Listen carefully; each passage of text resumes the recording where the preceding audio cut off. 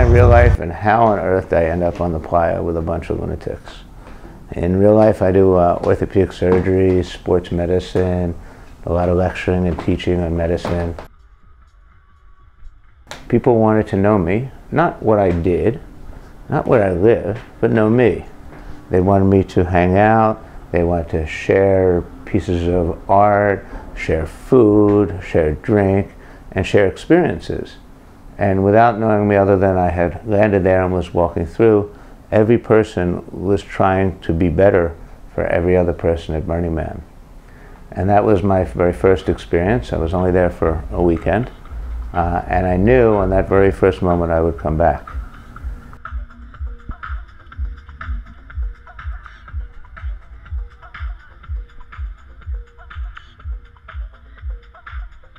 Tall, hundreds of massive vehicles driving in the desert with incredible effort.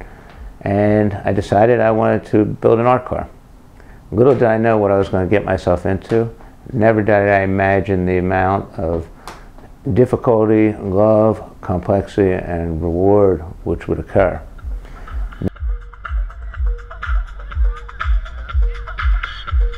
All of us simply equal out there, with money meaning nothing, and no one really knowing who you are or what you did till it was long afterwards.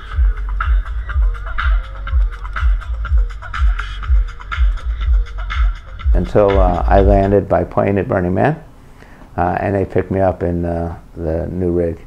And the joy and the smiles, right, and the giggles that happened incessantly, as well as everyone at the Burning Man Black Rock City Airport, was obscene.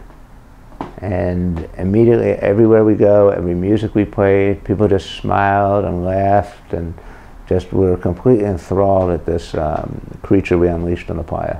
That was the whole concept, to have one to go out and about to cities and parades and stuff like that. Again, show people what is possible with a little bit of imagination, a little bit of heart, a little bit of love, right? And make people smile and laugh and see the silliness and see the side of Burning Man that could be possible in their everyday lives.